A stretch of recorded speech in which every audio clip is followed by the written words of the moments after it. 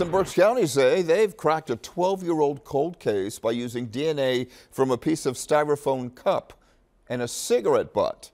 It was back on March 24th of 2012 when someone shot and killed Julio Torres as he was sitting in his car in the parking lot of the West Reading Diner. Surveillance video from that day showed the suspect holding a styrofoam cup. Investigators recovered a bitten-off piece of the cup and ran the DNA without success. Last year, the cold case team ran that suspect's picture through facial recognition software and found that it was Vallis Slaughter of Jersey City. Police recovered a cigarette butt he had discarded outside of his mother's home and matched it to the DNA found on that styrofoam cup from all those years ago.